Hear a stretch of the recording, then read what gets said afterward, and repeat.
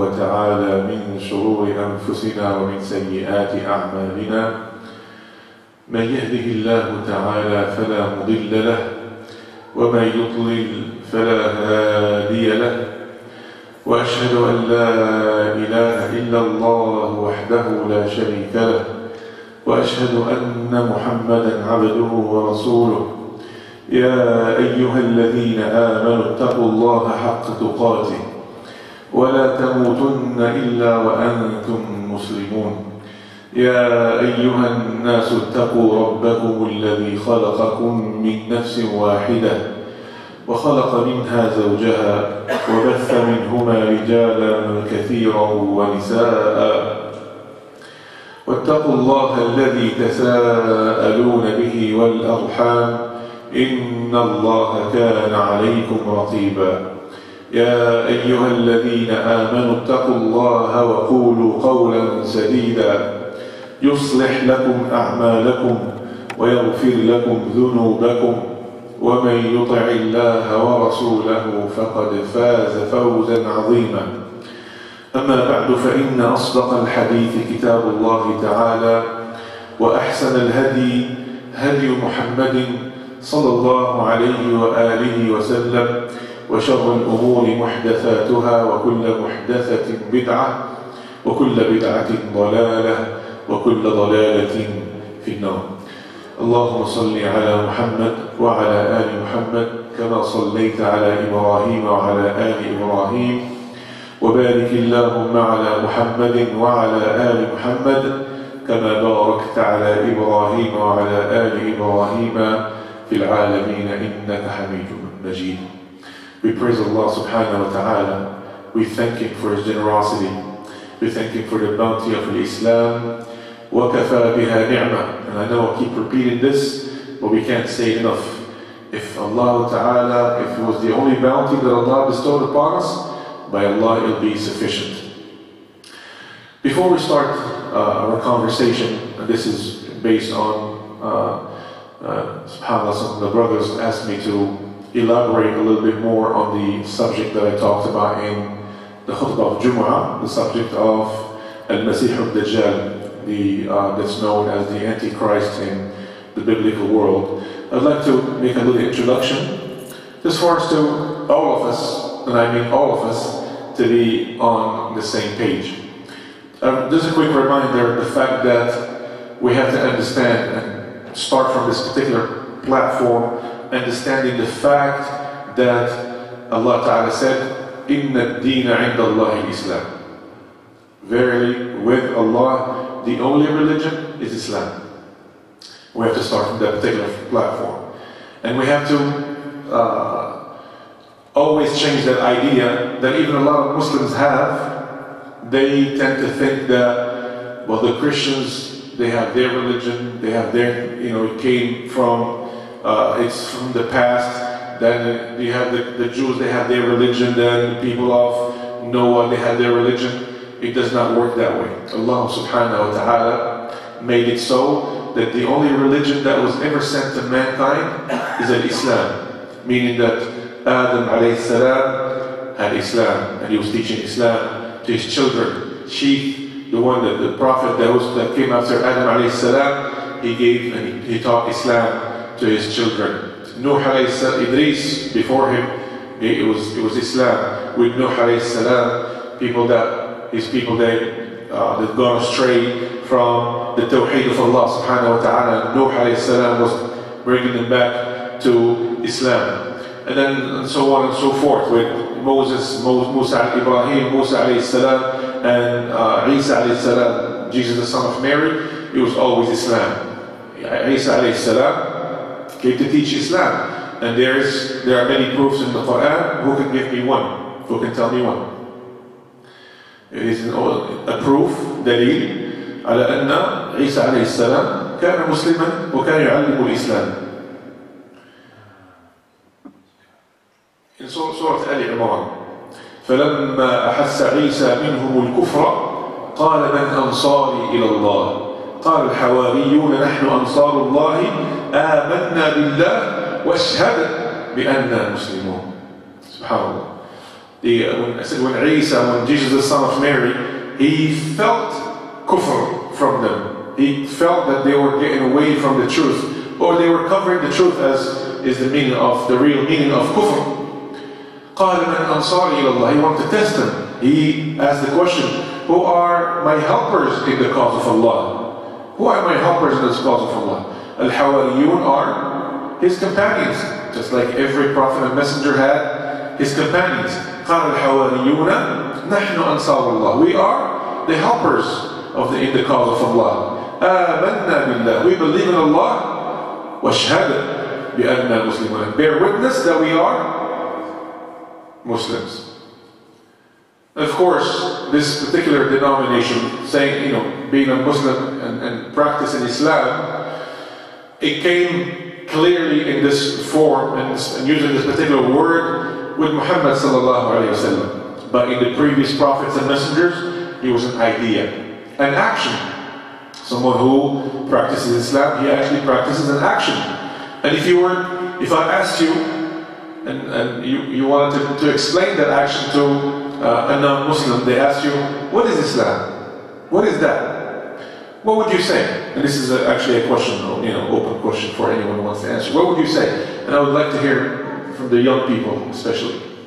Someone says, what does the word Islam mean? What would you say? Come on, young people, come on. Huh? Submission? Well, it's a good thing that you cannot say peace. Huh? Oh. Do you mean as in like a religion? Like it's a way of life? The word. Just a description, a definition of the word. Salam is peace.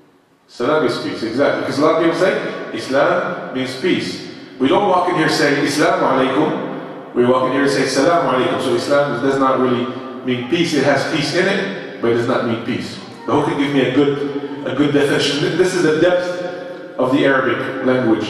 You need a lot of words, you need a whole paragraph to translate. Yes? I would say submission, obedience, peace. Two more. Very close, mashallah, very close. So basically to submit, to adhere, and to surrender. To surrender your will to the will of the one that created you. To surrender your will to Allah subhanahu wa ta'ala, to the will of Allah subhanahu wa ta'ala, in order to attain peace with Allah subhanahu wa ta'ala, to attain peace with yourself, and to attain peace with all of your surrounding, all of mankind. Whether they're the same faith as you, or they're other faith, you attain peace by practicing Islam. So, Islam is an action. It's not a denomination of a particular group. It's not a denomination of the Arabs that come from the Arabian Peninsula, as a lot of people tend to think. It is a particular action. Just like, for example, and these are the biggest misconceptions are around this word, definition of this word, and actually also the name of Allah. You say Allah, they say, well, just call him God. That's his name, isn't it? Well, no, that's not his name. This is a recent name in history. When the Anglos invaded the Saxons and the English language was created, that the word God came about. It's a very recent word in history. But this form that has ilah, ilu, has been used from the beginning of the Semitic language with one of the sons of Nuh alayhi salam, Noah, whose name is Sam. And that's where the Semitic people came. And from the original Semitic languages came Arabic, and then Hebrew, and Aramaic, and Syriac, and other sub-languages or dialects. So, and all of those, and incidentally, the majority of prophets and messengers came from Semitic descent, and they all use this particular form of alif, lam, and ha, in some form. Some say iluh, so the Hebrews say Elohim, and we say Allah, which is the most, Allah Ta'ala, save the most perfect way of calling upon Him subhanahu wa ta'ala for us. Now the word Allah comes from the word ilah, which actually could be translated as a God. You can say ilah is a God, because you can say ilah about anything. The God of this, the God of that, you can make it plural, right? Aliha, gods, aliha. You could even make it feminine. Okay, you can change the gender. You can say ilahatun, ilaha, right? Some people have statues that are female. Say ilaha, or you can make you can make changes to it, and you can actually that if you translate ilah, the correct translation is God or a God. But subhanallah, the word Allah is perfect and genderless. It cannot actually be translated. It cannot be translated, especially with one word. And subhanallah, you cannot change the gender of it. And it's Allah, comes from the word ilah or aliha. Al-fi'lu aliha, ay abada. Aliha al-rajulu ذلك الصنم عياذا بالله أي عبده. فكلمة aliha, the verb aliha is to worship, which means we come to the conclusion that the word Allah, the perfect form of calling upon the Almighty subhanahu wa ta'ala, means in itself the only one worthy of worship. Subhanallah. The word Allah means the only one worthy of worship. And all of the prophets and messengers, they worship Allah subhanahu wa ta'ala. And all of them did practice Islam. And all of them did warn their people about the calamities that awaited them. And all of them warned their people about Al-Masih al-Dajjal. Al-Masih al-Dajjal being, subhanAllah, the last, the most tremendous calamity that is going to take place before the end of time, before the day of judgment. And it's something, a lot of people, they tend to think, well, these are things that are really far-fetched, and it's something that's really of the unseen, and some of these stories are really amazing. It's very hard to believe them. Nevertheless, they don't want to believe it's their problem. But we have to, it is the duty of anyone that calls to Allah subhanahu wa ta'ala to constantly remind about this danger, because it's an imminent danger. And as the Prophet ﷺ said, you are the last nation, أنتم آخر الأمم وهو خارج فيكم لا محالة. And he will for sure come out in your time. We are the last ummah on earth. If we're not informed about this danger, who should be? Who should be informed about this danger? And if we're not informed enough to teach our kids and to inform our kids and to warn our kids, then who should do that? SubhanAllah. We ask Allah subhanahu wa ta'ala to save us if that fitna takes place in our time. And we ask Allah subhanahu wa ta'ala to be with our kids or grandkids or the generations that come from our loins if that happens in their time. Allah subhanahu wa ta'ala also talked a lot about the matter of As-Sa'ah, as I mentioned in the khutbah of Jumu'ah. Since everyone was asking the Prophet ﷺ, أكثر الناس من السؤال عن مسألة الساعة. سألوا النبي صلى الله عليه وسلم وأكثر عليه من السؤال متى الساعة؟ متى الساعة؟ فقال الله عز وجل تكلم عن الساعة سبحانه وتعالى، قال جل وعلا: يا أيها الناس اتقوا ربكم إن زلزلة الساعة شيء عظيم يوم ترونها تذهل كل مرضعة عما أرضعت وتضع كل ذات حمل حملها وترى الناس سكارى وما هم بسكارى ولكن عذاب الله شديد. Allah Ta'ala gave us signs and gave us descriptions of the Sa'ah. What the things that will happen when it will take place. قال سبحانه, Allah Ta'ala said, Oh you people. He did not say specifically about talking to the believers.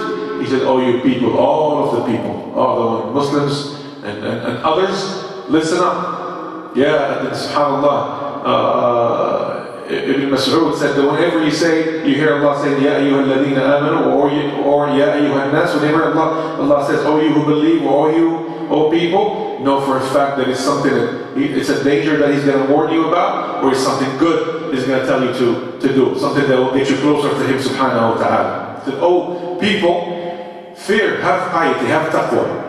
Have taqwa for Allah. And taqwa, the word taqwa, أن يتخذ المرء بينه وبين ما يخشى حاجزا ووقاء.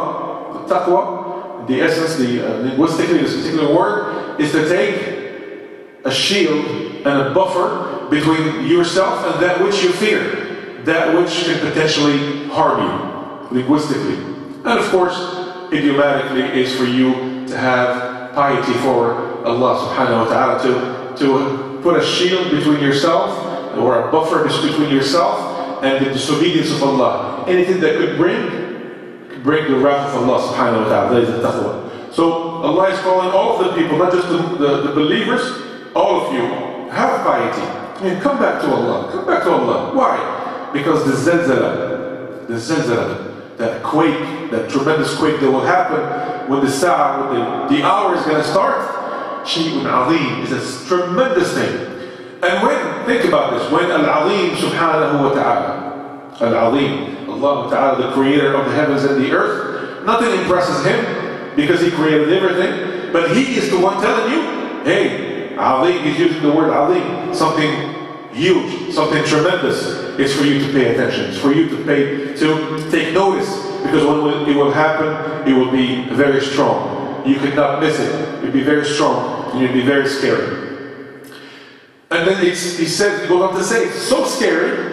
This is not said, but it's in the meaning that the day that you will see it, يوم ترونها تذهل كل مرضعة عما أرضعت. الله أكبر. The ones that, this one, only the ones that have kids will understand, subhanAllah, and especially mothers. The day that you will see it, the woman that is nursing her child, تذهل. She will not think about him. She will be oblivious to his presence. She will not care about him anymore. Meaning she will drop him and she will leave. Now, can you possibly think of a mother, especially in the middle of nursing her child, throwing him away and running? It's inconceivable. It is hard to fathom something like that. But subhanAllah, Allah Ta'ala is telling you that when the sa'ah, when the hour starts, this is exactly what will happen. And the ones that have a baby in their womb, from the fear, it will drop.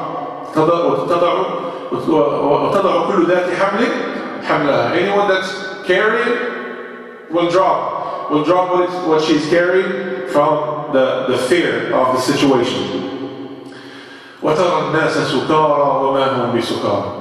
And you see people intoxicated, but they're not intoxicated. To you, they will seem like they're drunk. They've been drinking all day. They're intoxicated, but they didn't drink. They're just intoxicated by the situation. Subhanallah. وَلَكِنَّ عَذَابَ اللَّهِ شَدِيدٌ. But the punishment of Allah is tremendous. We ask Allah subhanahu wa ta'ala to save us from His punishment and to make us from the ones that will be in the Jannah inshallah ta'ala, safely and secure. وَإِيَّاكُمْ مِنْ أَهْلِ الْجَنَّةِ آمِنِينَ inshallah ta'ala, آمِنِينَ مُطْمَئِنِينَ. قال سبحانه وتعالى اقترب للناس حسابهم وهم في غفلة معرضون. Another warning that the accountability, the reckoning of people is drawing very near. It's coming very fast. But where are they? وهم في غفلة معرضون. They are oblivious. They are heedless. They are sleeping. They have no idea. معرضون, and they mean they have no idea about it. So oblivious, so much so that they turn their backs on it. You know, even if you try to remind them, they give you their back. معرضون في غفلة معرضون. سبحان الله. وقال الله عز وجل أتى أمر الله فلا تستعجلوه. So, الصيغة هذه أتى في الماضي. أتى أمر الله فلا تستعجلوه. That what Allah subhanahu, the decree of Allah ta'ala is already here. So don't be hasty about it. Meaning that it's already in motion. The things are already in motion for that day to start. وقال سبحانه وتعالى فهل ينظرون إلا الساعة أن تأتيهم بغتة فقد جاء أشراطها. Allah said, and do they await the fact that the hour will come upon them? And it will come upon them all of a sudden. It will take them by surprise. It will take them by surprise, especially the ones that are heedless. They're heedless about it, and it will take them by surprise. Subhanallah. Allah says, فَقَدْ جَاءَ أَشْرَاطُهَا. Then the signs of it are already here. And surely Allah subhanahu wa ta'ala is talking about the minor signs, as the Prophet ﷺ mentioned, both of them, the minor and the major signs.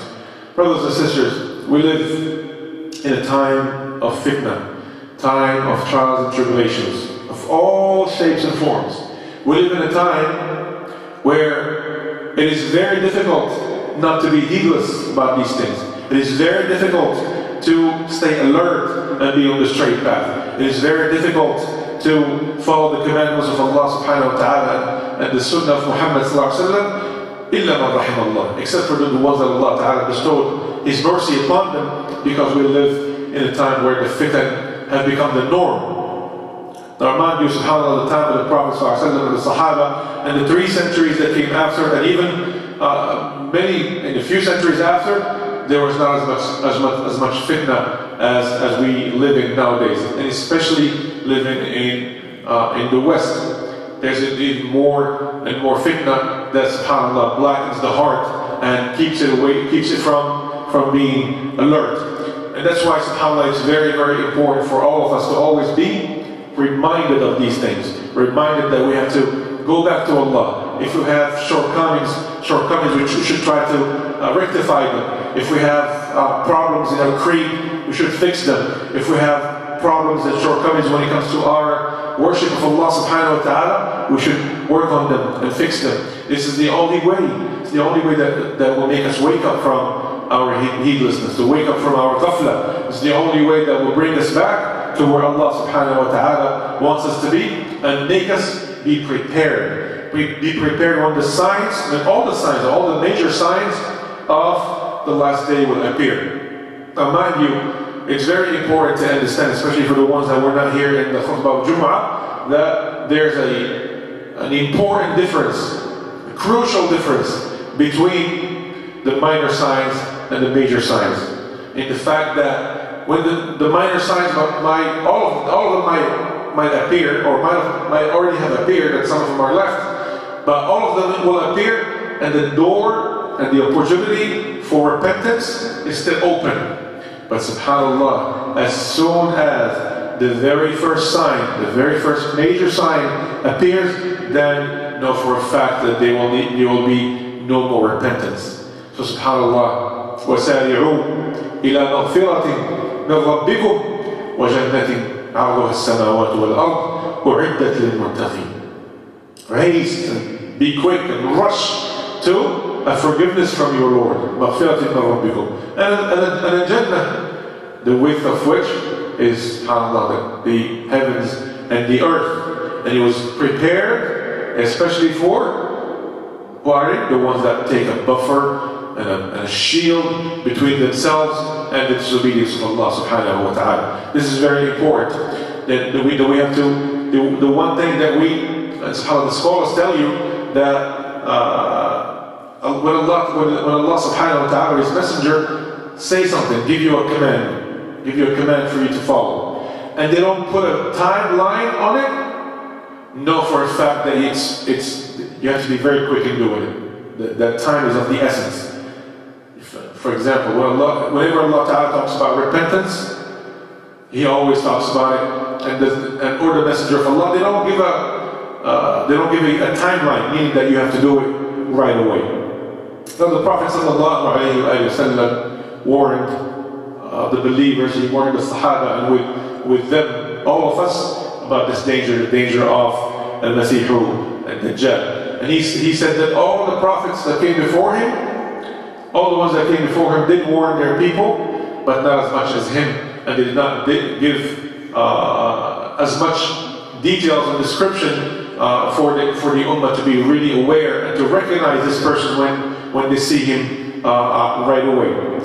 So I'll bring some of the hadith inshaAllah ta'ala. قال صلى الله عليه وآله وسلم الحاكي المتكلم عن الدجال قال إني أنذركموه وما من نبي إلا قد أنذر قومه لقد أنذر نوح قومه ولكن سأقول لكم فيه قولا لم يقله نبي لقومه تعلمون أنه أعور وأن الله عز وجل أن الله ليس بأعلى. Obviously the Sahaba, they were sitting around, they were talking about this subject. So the Prophet ﷺ said, I will warn you about him. And there's not a prophet or a messenger before me except that they warned their people about him. But I will tell you words, I will tell you things that none of the prophets before me did tell their people. Incidentally, the scholars say, subhanAllah, that some of the prophets that came in the past, even though there were some other informations that they knew about the Dajjal, they did not inform their people. And we understand this from the way that the hadith is worded. He said that I will tell you some things that none of the prophets told their people. He did not say none of the prophets knew. They said none of the prophets told their people. So basically it was a need-to-know basis. The prophets of the past, knowing that the Dajjal most likely would not come out until the last ummah, they gave this enough information to their people for them to be warned. But the Prophet sallallahu alayhi wa sallam, he said, he gave us one sign, he said, huwa a'war. How do you translate? What is the proper way to translate a'war from Arabic to English? Yeah.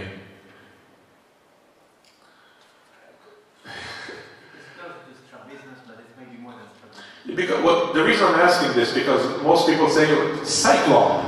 They use the word cyclop. But cyclop has one eye in the middle. But and that's how they portray him, by the way. That's how they portray him. When you see them putting pictures and they say this is the Antichrist, you see an eye here in the middle. It is wrong. So basically, it's a one-eyed person. He has the two eyes, but only one of them is working.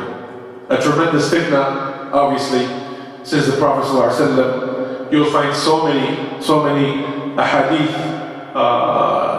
where the Prophet ﷺ talked and extensively about the Dajjal, and we'll try to tackle, subhanAllah, look at the time.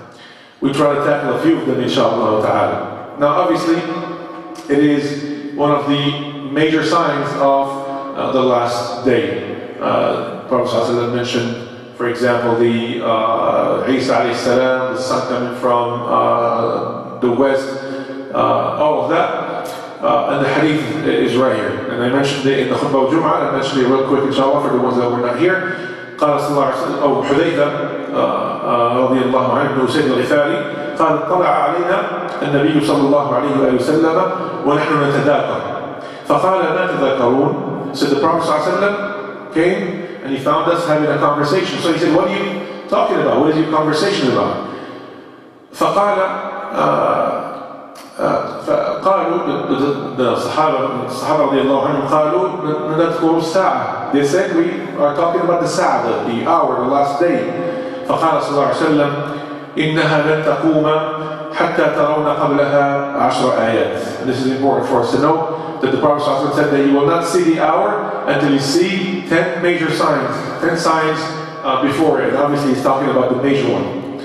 فذكر الدخان والدجال والدابة وطلوع الشمس من مغربها ونزول عيسى بن مريم عليه السلام ويأجوج ومأجوج وثلاثة خسوف، خسف بالمشرق وخسف بالمغرب وخسف في جزيرة العرب وآخر ذلك نار تخرج من اليمن وفي رواية من عدن يتطرد الناس إلى محشرهم. We elaborate on this one inshallah ta'ala. He said that the 10 signs are, he mentioned dukhan, the smoke. And there's, subhanAllah, a whole surah that talks about the smoke. وَالدَّجَّال, the one that we're talking about today. وَالدَّابَّة, an animal. And instantly this animal will come about in another hadith that I was hoping to mention, but it's a long hadith. And he mentioned the sun rising from the west, and then the coming of Isa alayhi salam, the return of Jesus, the son of Mary. May Allah, peace and blessings be upon him. And Ya'juj and Ma'juj, and those are mentioned also for the ones that were raised as Christians and reverted to Islam. It is Gog and Magog. Gog and Magog, Ya'juj and Ma'juj. And then he mentioned 3 major quakes. ثلاثة خسوف. One in the east, one in the west, and one in the Arabian Peninsula. And the last of these things is a fire that will come out of Yemen, and he will, subhanAllah, he will push the people into their area or place of resurrection. Subhanallah. So, obviously, yes, resurrection is after a person dies. It's time for him to go to the first step in the hereafter. When the day of judgment starts, people will be resurrected and they come out of their grave and they start walking towards the land where Allah Ta'ala will hold them accountable for the things that they did, or He will reward them for their hasanat.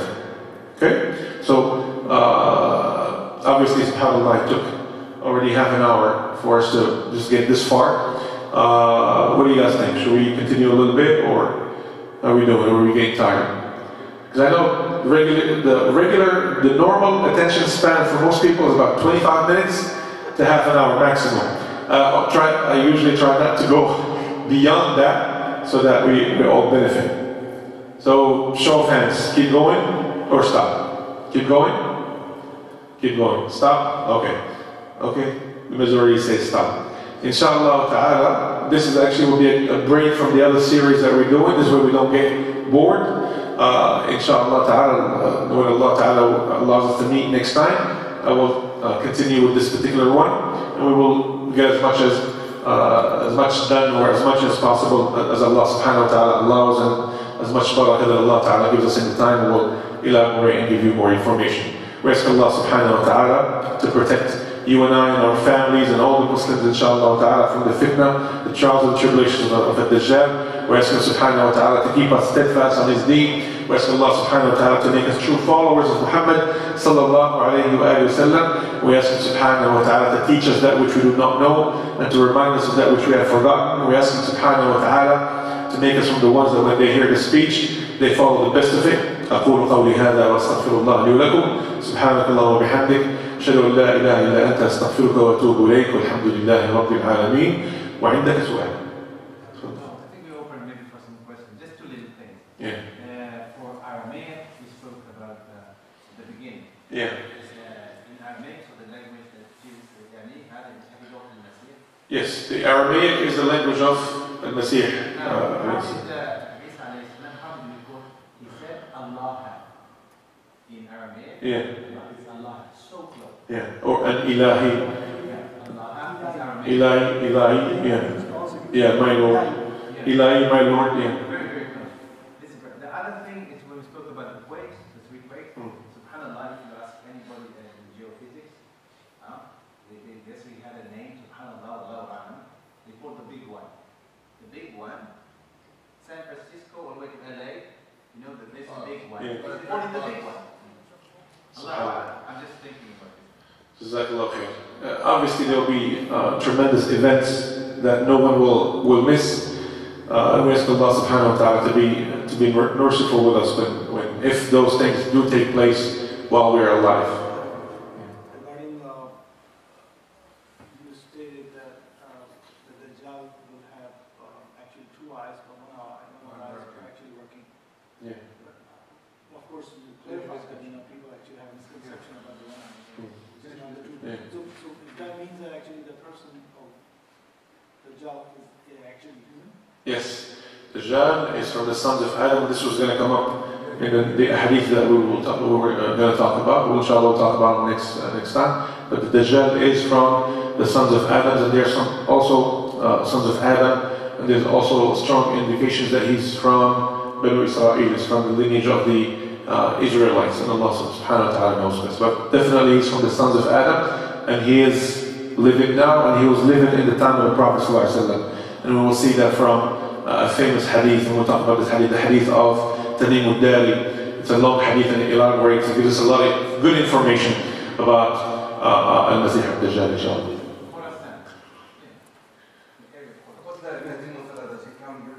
Yes, Al-Mahdi, Jazakallah for you asked me that question earlier. Al-Mahdi will be the Khalifa of the believers. He will be the leader of the Muslims in the time that this fitna will take place, the fitna of the Dajjal and the coming of Isa alayhi salam. There's even an incident where he was leading the Salah when Isa alayhi salam comes, and he recognized Isa, of course, alayhi salam, and he wanted to let Isa alayhi salam lead the Salah. But Isa said, no, your Imam is from your nation, you are a follower of Muhammad sallallahu alaihi wasallam. So obviously Isa alayhi salam will come back as a follower of the Sharia of Muhammad sallallahu alaihi wasallam, and he will be in the time of the Mahdi. But they're two separate people. Because a lot of people tend to think that Mahdi and the Messiah are the same thing, but they're not. They're two different people, inshallah ta'ala. And if you'd like, inshallah, we'll talk about Mahdi a little bit more, inshallah, because there's a lot of information about him. Did you have red hair? You have red hair? Well, he is of reddish complexion. No, just the face. But the hair is expensive, that his hair is very curly, coarse and curly. But not red. But he's of red, like a red complexion, yeah. The Dajjal is chained. Yes, and this will come up in the hadith that I mentioned. He's chained in a monastery in an island that is unknown. There's a person, actually, there are some people that met him and talked to him, and they came and they reported to the Prophet ﷺ. And this will all be in the hadith of Tanim al-Dari that we'll talk about next time, inshallah ta'ala. So don't spoil it for everyone, okay? Yes. Yes, and you will be forced. They force him, and this is the way. Whoever asks to be the leader, don't give him that position. This is what Prophet ﷺ said. And every time there was a righteous leader, he was forced into it. This was the case of Al-Mahdi. Inshallah ta'ala. Jazakumullah khair. Wassalamu alaikum wa rahmatullahi wa barakatuh.